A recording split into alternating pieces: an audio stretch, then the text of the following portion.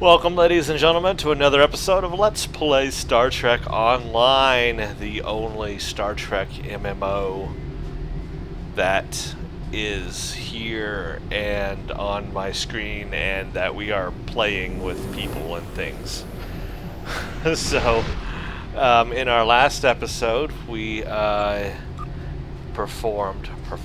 played the episode called Cold Comfort. And we learned where Tran came from and why we're able to have a Breen officer on our ship. That was a lot of fun. I'm seeing a lot of Odyssey-class starships. That's kind of cool. Alright, so the question has been brought up, what ship am I going to go with when I get to level 50? Which, as you can see this little white stuff right here? All it has to do is get to the end, and boom, I'm level 50. So what ship will I fly? Well, we'll talk about that more when I get there. Actually, we'll talk about it more. Yeah, I guess when I get there. I guess I'll go ahead and change ships. I was thinking of just sticking with this ship through all the missions. But when I hit 50 after I finish the Breen stuff, might as well go ahead and change over. I'll do it for the rest of the episodes. So we'll talk about it then. The question is brought up, do I have the Odyssey? I think I do. I probably do. I might have gotten it for free when it was being offered for free. I think Ensign Ricky was around then, and I believe I took advantage of that time period and got the ship. But it's not as good as the C-Store version, which is really like a +1 chip. It has a unique console in the C-Store version. And there's 3 different types. There's a tactical, a science, and an engineering kind of Odyssey. So there's 3 different Odysseys, actually, in the C-Store. So, and they're probably better than the free one. But they all have that slow turn rate. And I don't think it's the best in-game ship at all, period. But we'll talk about that more later. Alright, so Breen stuff. Yay! Cold Case. This is the next to the last episode of the Breen. So with this episode and the next one, then we'll definitely be up to 50. Race the Breen in a hunt for information that stretches across the Aurelia sector block. This is probably one of my most favorite episodes in this entire game, simply because it's a classic Star Trek exploration mission.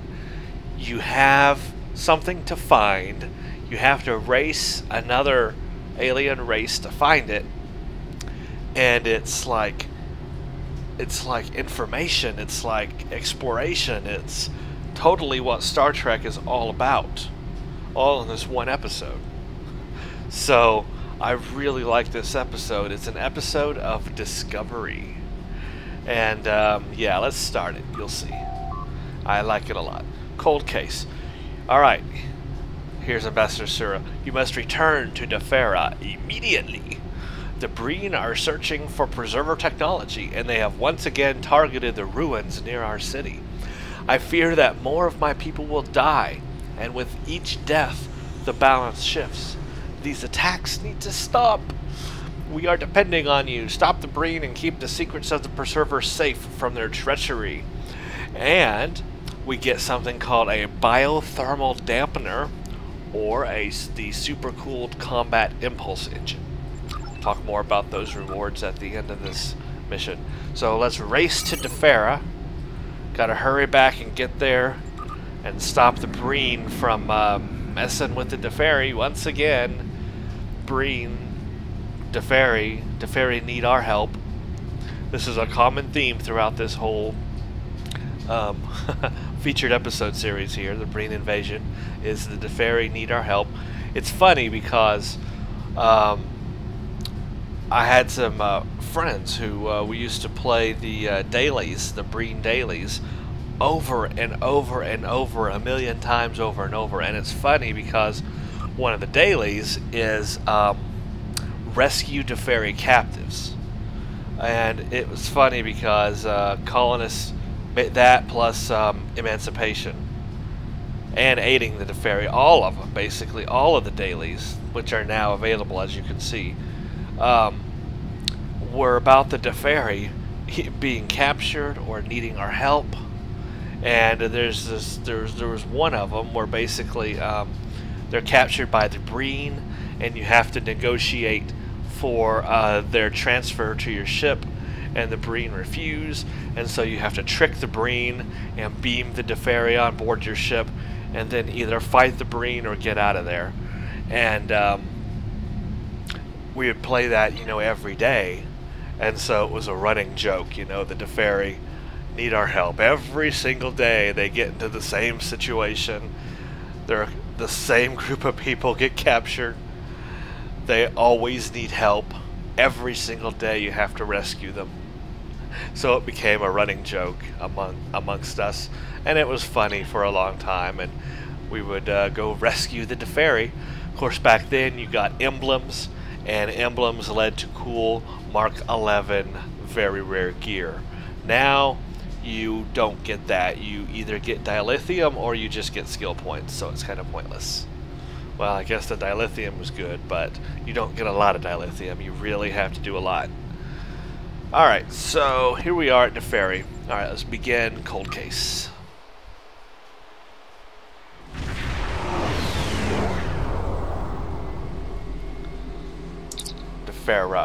the planet. Captain, long-range scans confirm the Deferi ambassador's suspicions. It appears that there is a portion of the star chart hidden in the ruins. See, how do we just know that? It appears that there is a portion of the star chart hidden in the ruins on the planet's surface. Something is interfering with the scans, though, so we can't pinpoint the location from here, and a away team might be able to do surface scans. Yeah, how do we just know that there's a star chart down there? I don't know, and how did we not know it before? Now we all of a sudden know it. That's a little weird, but anyway, gotta beam down and find out what's going on here about this star chart. Star chart that leads to the Preserver Archive, apparently. It's a race to find it. Beam down, and we get our whole away team.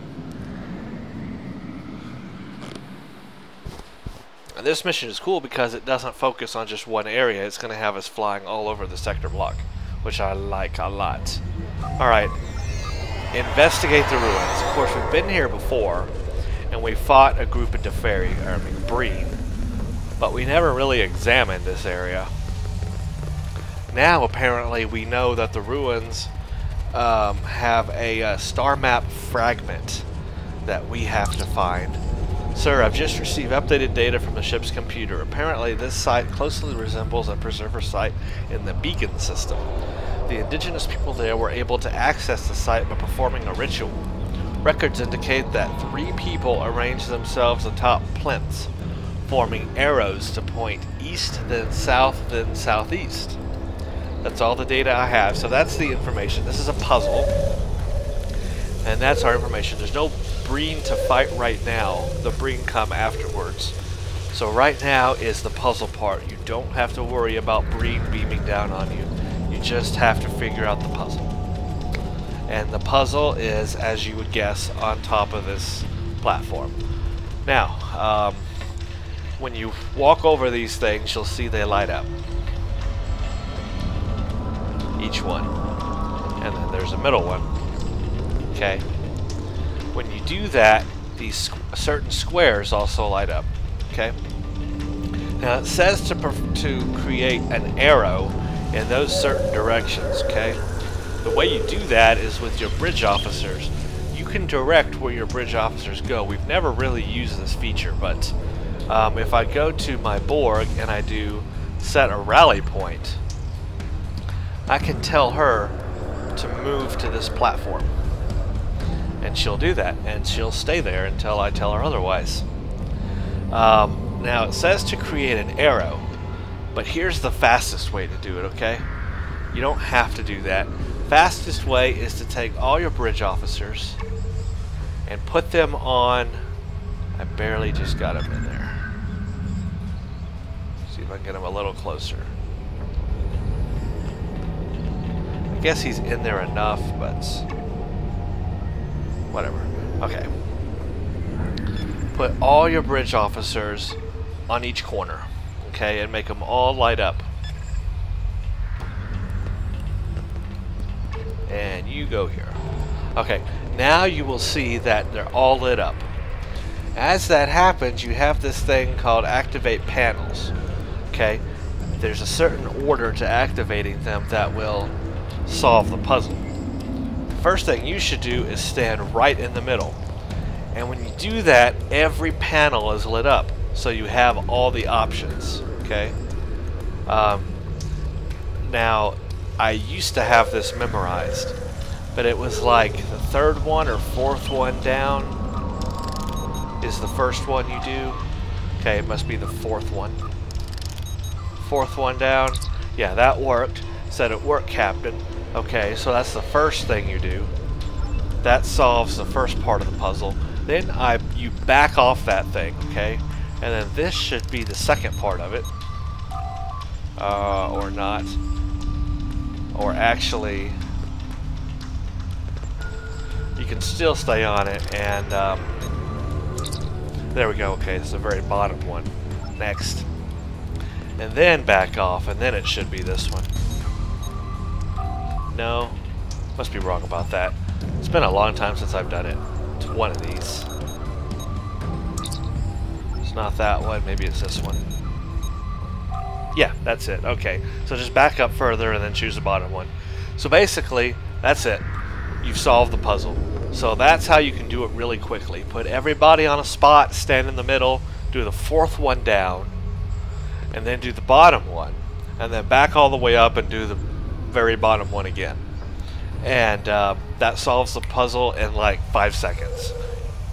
You can do it really fast once you've memorized that order. And there you go. A lot of people spend a lot of time on this puzzle trying to figure it out, but it's that easy. Once you learn the pattern, it's just that easy. Alright, now we can scan the star map.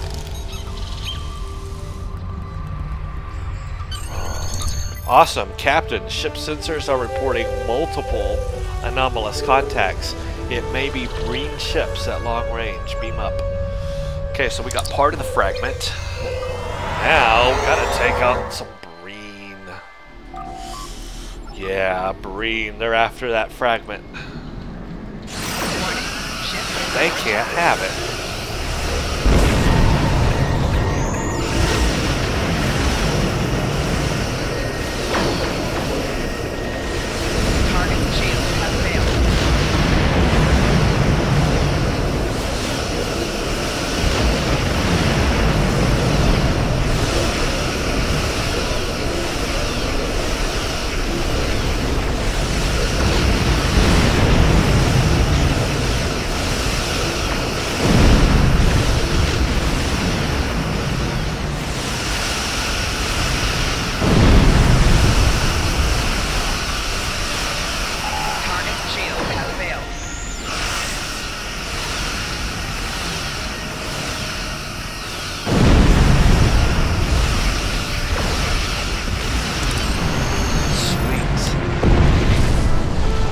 That's the last of them, sir. Though with all this debris, I don't trust the sensors. I'll be happier once we're out of this area and back into open space. So I'm going to wait for the red alert to go away. It says the computer has completed its analysis of the star chart, and there is an encoded marker indicating that the Xingha system is a significant location. So now we have to run to the Xingha system.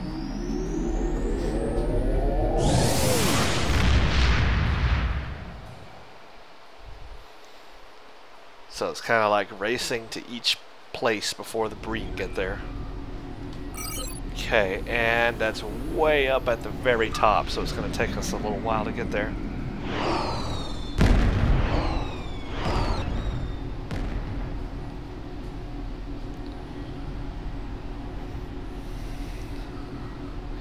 See, I don't think I yet have Slipstream. I get Slipstream at level 50, so... Quantum Slipstream.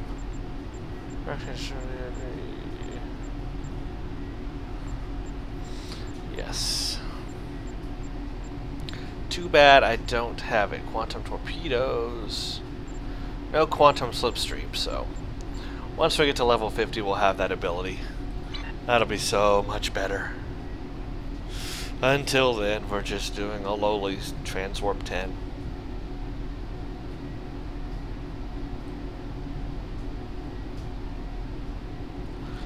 So yeah, this is like a race around the sector block, going to each little planet and picking up star fragments that will lead us to the Preserver Archive.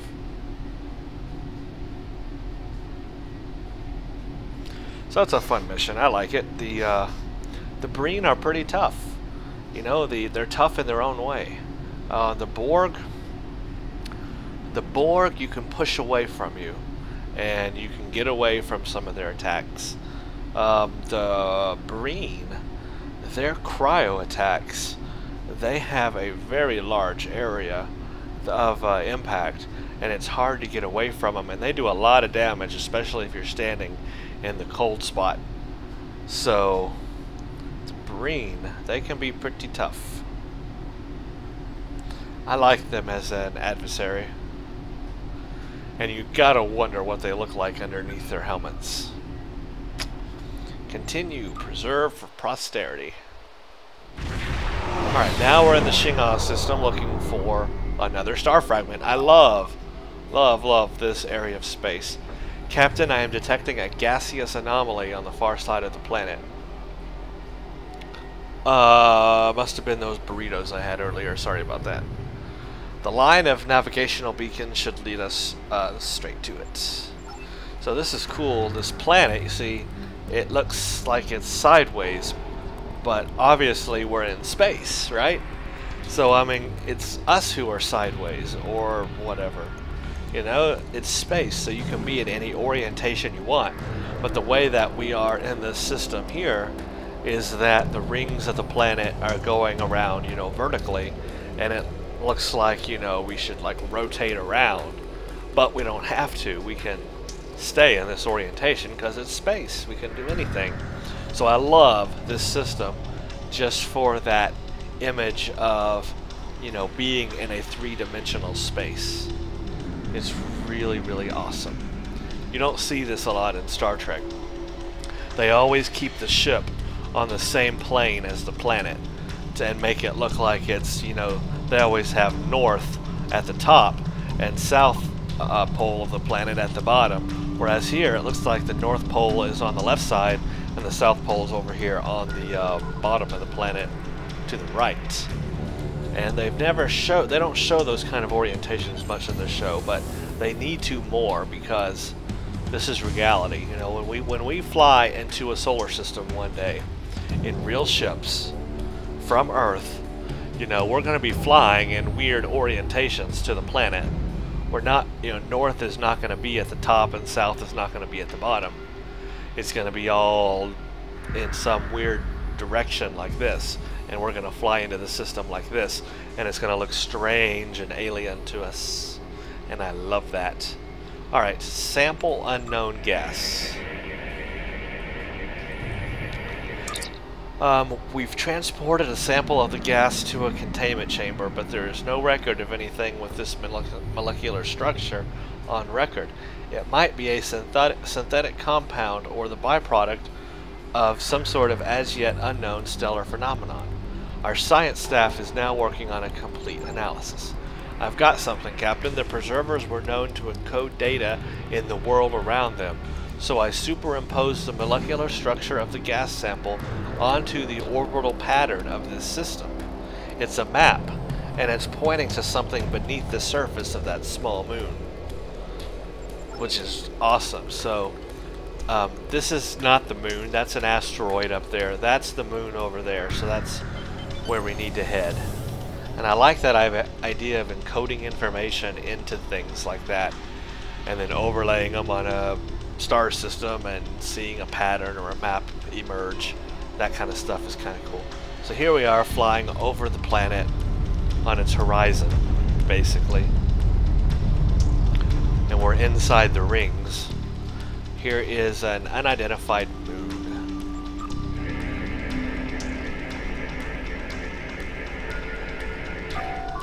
This is incredible. The interior of the moon is hollow, and it contains a vast geological orrery that charts the heliocentric motions of everything in the system.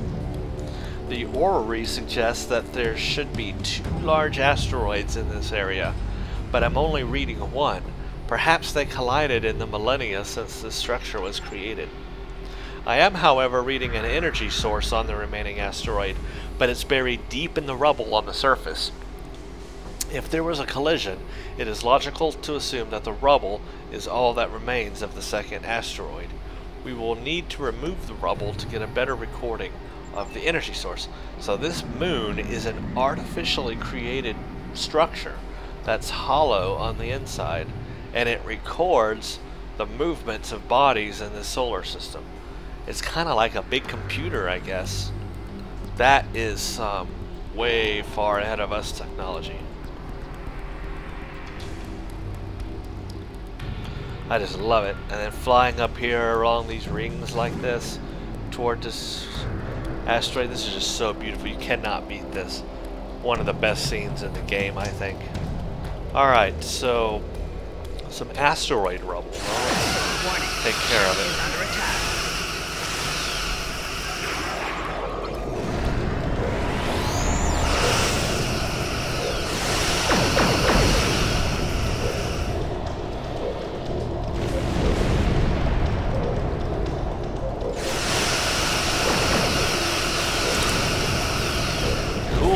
Covered something. A star map. Astonishing. Who knows how long this trail of breadcrumbs has been here, just waiting to be discovered. We should scan the star chart, and add it to our existing fragment. Okay, scan. Awesome. The computer has synthesized a new star chart from our 2 fragmentary scans. Preliminary analysis indicates that whoever created these charts placed great significance on an L-class planet in the Manic system. Alright, so now we got to go to the Manic system. Pretty awesome.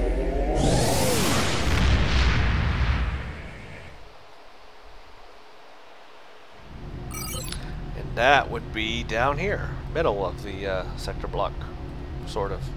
Well, toward the bottom.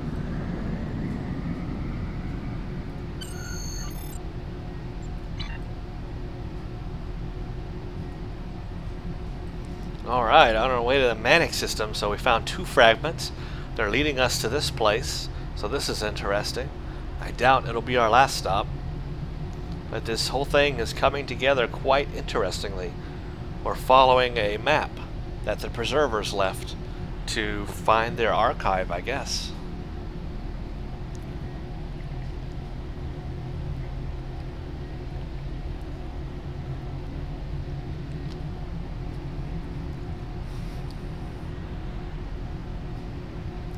Star Trek is not the only series that has the idea that aliens in the past seeded life in the galaxy.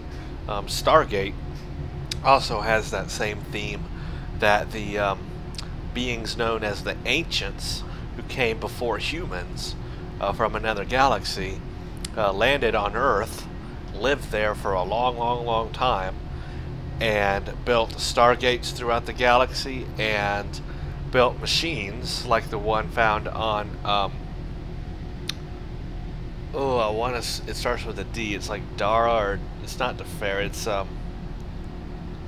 Dakara. Dakara is the name of that world. And the device was a seeding machine that could create life in the galaxy. And the Ancients actually created humanoid-like life forms in the galaxy. And it explains why there's humanoid life forms in the galaxy. And then, of course, it also explains us and all that. So it's not unique to Star Trek, but Star Trek does share that theme, that there was an alien race in the past that seeded life in the galaxy. And that's why we all look the same, or at least humanoid. Now, there are alien races that develop without the help of the preservers, or the Ancients and Stargate, and those races look way different. Like, I would say the Tholians, for example, would not have been created by the Preservers. So the Tholians, you know, are just like totally alien to us, really alien. And there are other races like that out there, lots of them actually. Well, in the show. Who knows in real life? But in the show.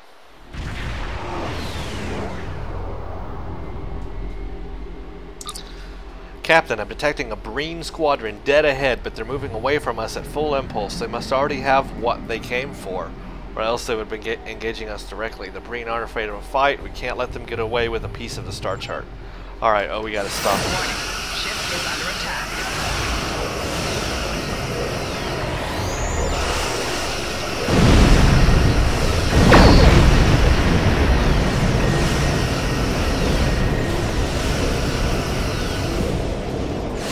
They have our star chart. We have to find it.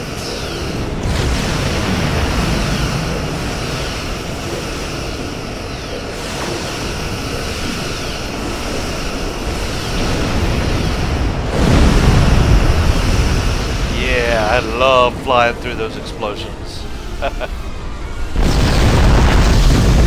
See, a cruiser can totally take it. Couldn't do that in an escort. But a cruiser, it loves flying into explosions. Alright, analyze wreckage.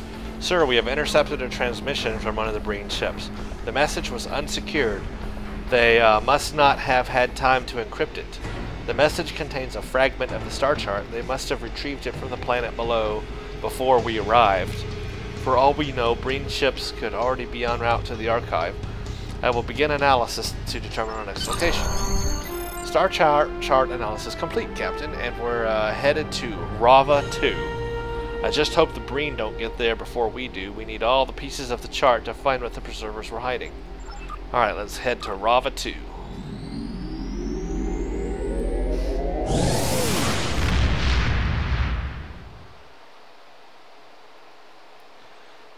And Rava 2 is back up here, where we were in the last episode, where we had to save the ferry frigate. It was that cold blue planet, and it looks like we're headed right back to it.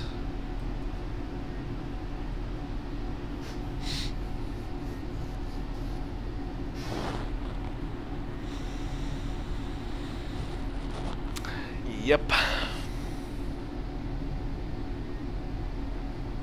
So how do y'all like this Breen series? I think it's one of my favorite. You know, it was the first featured episode series they came out with for the game, and I think they just really did a good job with it. A good mix of ground combat, good mix of space combat, and a good mix of exploration. You cannot leave out the exploration in Star Trek. If you do, it's just not Star Trek. I think a lot of the newer featured episodes, they left some of that kind of stuff out, and what they did is they substituted it with more puzzles and more complicated puzzles. And I think those kind of puzzles kind of take away from the game. I think they make it a little more inaccessible for some people. That's just my opinion, but I would like to see more exploration stuff and a little less, you know, all about the puzzles. Alright, continue. Race to Rava.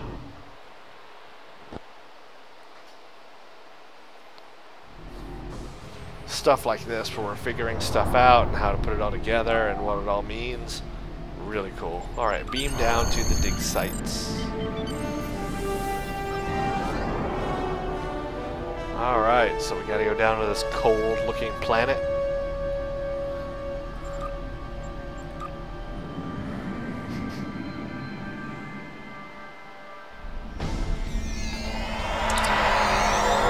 Captain, take a look at these scans. The frozen rock face near the center of the crate shows signs of a hollow interior.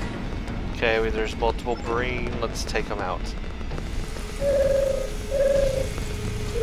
Enemy target. I don't know why I just hit that button. I hit the absolute wrong button at the wrong time.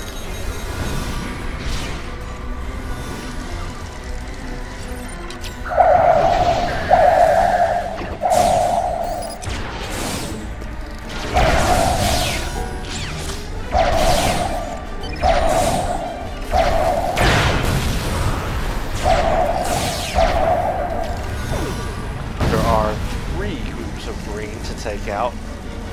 First one was that group. The second one I'll take out is this one. The place where I want to end up is down there, where those Breen are. So let's take these out first. Enemy target on center. Shield losing power.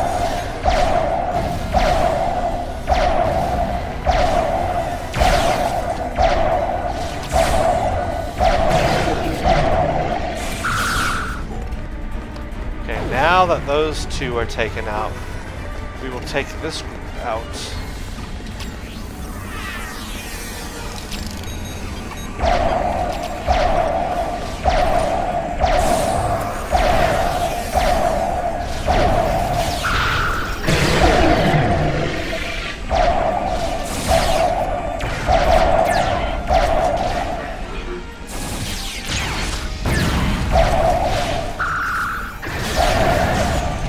Okay, there we go. Destroy cave wall. It may not look like much, but you can click on this and destroy it. So if you get confused of what to do, this is the cave, even though it doesn't look like a cave. And you can actually target it and fire on it. And when you do, it reveals an opening. And inside is some preserver technology. Activate console. There's the star chart. Oh crap. There's Breen. Oh, it's a big one. Now this is thought par. Set yourself up a bunker. This gets tough. Before you accept him, trust me, set up all your gear. You're gonna need it. Thought par. I'd like to personally thank you for finding the final star chart. Yeah. Basically, he's just saying, I'm gonna get it, I will kill you.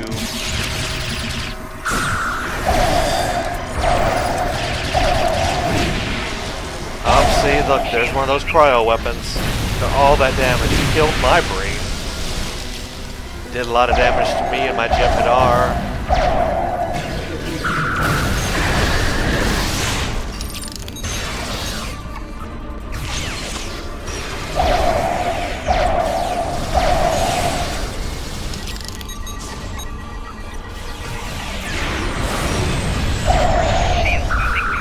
It took a lot to kill him. My Anar popped her double. I had to pop my two doubles from the Shard of Possibilities. It took all that to bring him down. And it killed my Breen. Stuck him inside a wall, apparently. Alright, now we can scan the star chart. We beat those Breen. Scan star chart. Assemble star chart.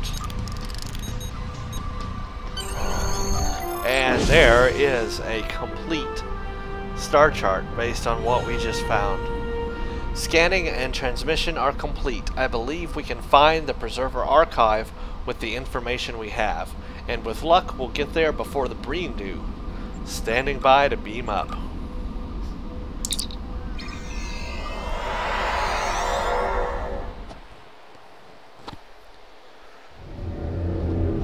Report to Ambassador Sura. You didn't think we were going to find the archive in this episode, did you? No, that's saved for the very last episode. So this is cold case now complete. A biothermal dampener. Okay, that is bind on pickup, unique, max 1. Unfortunately, it is not a weapon. It's more like a griefing device. In the past, when this first came out, people could take this biothermal dampener and throw it at people in Earth, space dock, or anywhere, and it would freeze them in a block of ice, and you could not move. This is anybody in the game.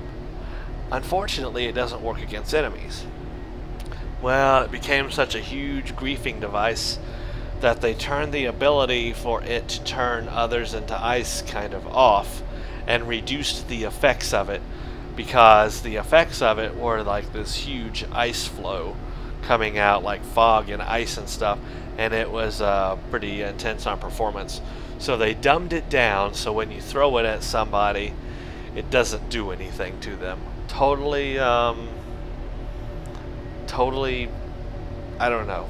For a lot of people, they were like, yay, thank you, and for others, they were like, but it was fun throwing it at people. That was something we had fun doing. So, you know, I don't know. But it is what it is now. So it is not a useful item. It's just a nothing item. You cannot use it in combat. Not a combat item. Alright, but the other thing you can get is the super cool combat engine. Of course, this goes along with the Breen ship set. If you're going to run the engine and the deflector and the shield for all of the bonuses, you will want to get this. And of course, once we hit level 50, it will be Mark 11 and not Mark 10. But I'll just pick up the biothermal dampener because the ship set is useless to me at this point of the game. Okay, we are not level 50 yet. It brought us to here, but not all the way. So perhaps the last mission will cold storage, but we will do that in the next episode. It is not quite time for that yet. Go ahead and put my skill point there, and so that's it. We are up to the last episode of the Breen with cold storage, and we will do that in the next episode. So I hope you all enjoyed Cold Case. Thank you very much for watching.